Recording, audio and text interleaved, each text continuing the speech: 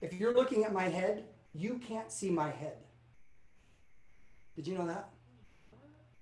You can't see me. So here's how this works. It's actually really bizarre. The way that your eyes are reflecting. Yeah. So the way your eyes work, when you look at something, there's all of these photoreceptor cells at the end of your eyeball. And so when you see something like here, it reflects up, and these photoreceptor cells up here capture it, deliver it down through the optic nerve to the brain. But there's no photoreceptor cells in this area right here, which means the stuff that comes directly through and hits straight back on that optic nerve, you actually can't see. But when we look around, we don't see a black spot because our brain makes up the difference. Our brain makes up the difference. That's why by exposure kind of thing. I've seen you there before, so there's like exactly.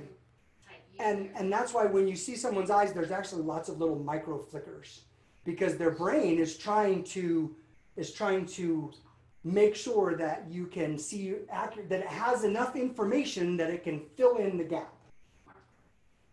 It's incredible biology. But the analogy is really, really rich, that there are just things that we look at in our lives that we think we see. And we think that it's clear because we're looking right at it. And there's no evidence. Score is how we recognize when we're not seeing clearly. And so it's really important that we keep score of the things that matter most, because it very well could be that we're just making stuff up. That's what we've been trained biologically. Like our biology just does this. Our brains naturally do that, and sometimes it works against us. And so score is how we prevent that.